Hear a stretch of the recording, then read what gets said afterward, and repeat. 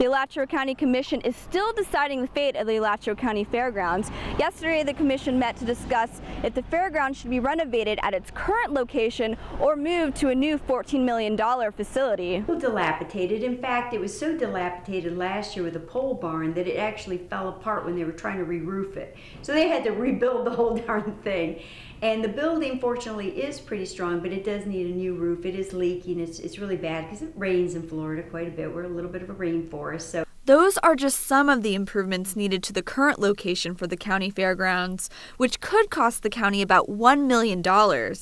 If they move it to a new location the county owns on Waldo Road, it could end up costing Alachua County around $14 million to rebuild the county fairgrounds. For some commissioners, that's just too much money. How much are we going to spend? How much have we been spending? What's a principal-based budget like?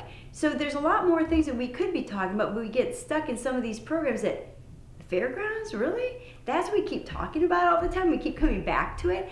And I know it's sort of important, but it should be one of those, yeah, let's figure it out and move on. Alicia Tarancon, GTN News.